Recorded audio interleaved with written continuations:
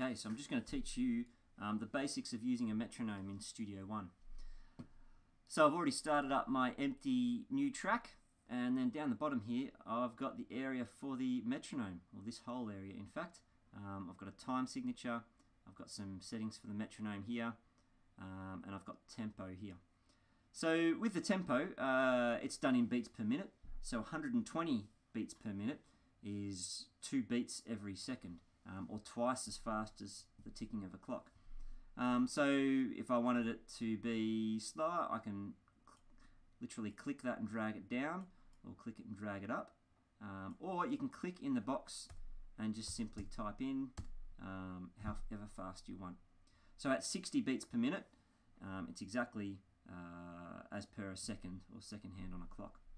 The other way I can adjust this is if I've got a tempo in my head, I can literally click to that tempo and just click on the area where it says tempo. If I click this really fast, you can see I'm getting really high tempos, or I can go really slowly on there. And it just takes a few, maybe 4 or 5 clicks to work out exactly what tempo I'm clicking at. So there we go. That's tempo. To turn the metronome on and off, you'd simply click on that. When it's blue, it's on. When it's grey, it's off. And that's all there is to that. If you click on the little spanner, you'll get a dialog box that looks like this. And essentially you've got the beat click, if you like, and then you've got an accented click. So the accented click happens on beat 1, or the first beat of each bar. And in this case, it's got a clave, which just will stand out a little bit more than the click. If I click on pre-count, it will do a bar or 2 before the actual song starts. So at the moment it's set to 2. So if I record at the moment, it'll click for 2 bars before my song starts, so I can get ready to play on the instrument or whatever it is. I can demo that by clicking record.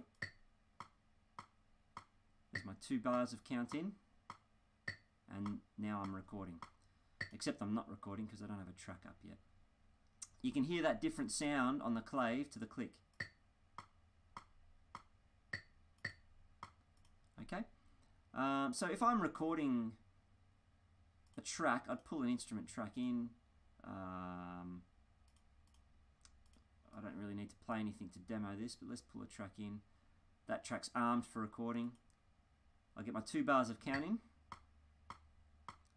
and then you'll see it'll start. And now it's recording that track, although I'm not playing anything, so nothing's coming up. And that's essentially all there is to the metronome.